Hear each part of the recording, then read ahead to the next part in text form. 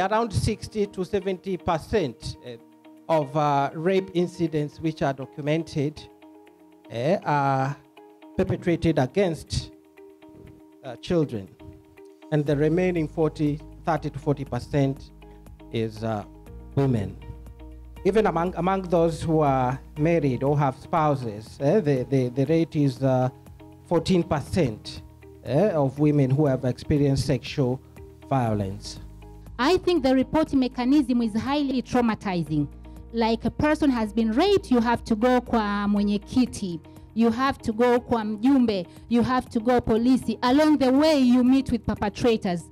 But again, the rape itself is highly attached with the shame and guilt. A lot of people in our society does not know what procedures he or she should follow when she have been violated, either physical or sexual. Sasa serikali ibadilishe sheria yake, au watuhumiwa wasipewe dhamana kwa namna yoyote, kwa sababu wanakuwa tayari washaharibu jamii yetu. Mmekuwa mkiaddress issues za unyanyasaji wa kijinsia, ukatili wa kijinsia pia kwa watu ambao wamefanywa violation, lakini mmekuwa mkifanya mara kwa mara. Wale ambao wameobserve cases zao, je, wamefanya implementation pia ya kuvunja ule ukimya na kuaddress wengine katika jamii ambazo wanaishi?